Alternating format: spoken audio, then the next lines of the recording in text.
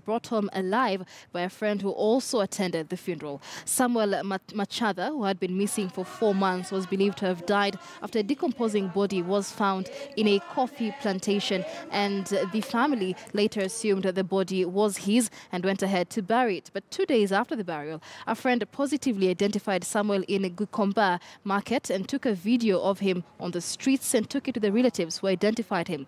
The family later realized they had buried the wrong body. Kabete OCPD Joseph Ongaya confirmed the incident and asked families to do proper identification of bodies to avert such situations. Wiki iliyopita tulipata kuambiwa kuna maiti imepatikana pale kwa kichaka, na wakati watu walienda na familia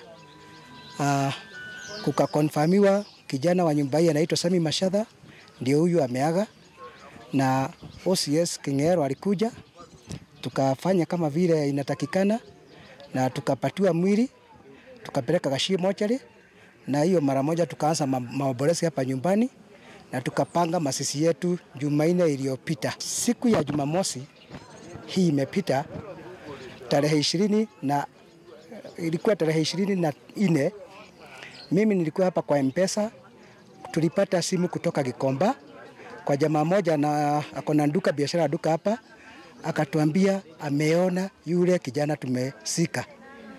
Na wakati tulimuuliza kama kweli anajua vile anasema, alituambia amehakikisha ni yeye. Kama kweli si majini kama vile watu wanasemaga, akahakikisha ni yeye. And further afield, UK border force officers in Cocaise, France, seized the engine parts packed with 70 mm